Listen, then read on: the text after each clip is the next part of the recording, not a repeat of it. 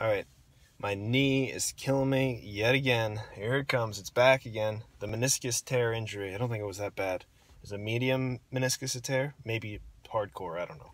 Meniscus tear is not the most of hardcore knee injuries out there. It's one of the many. It's one of the more common ones. Ooh, it's swollen again, you know. It's been 3 years post-op, post-placebo-opt, mind you.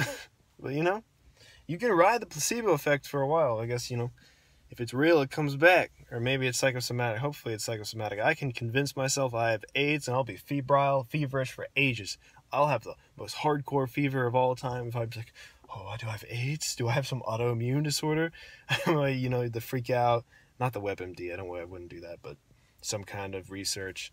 Oh yeah, the fever is coming on. Oh, the Frankenstein fever. You know, that happens to me a lot.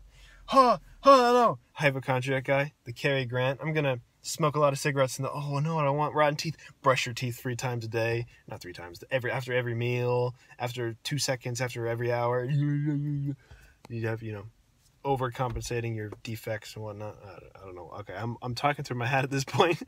The whole point was psychosomatic and placebo surgeries about the knee. I don't know what I'm on about now.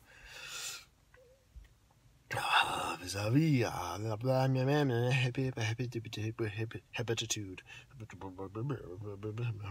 Humbug.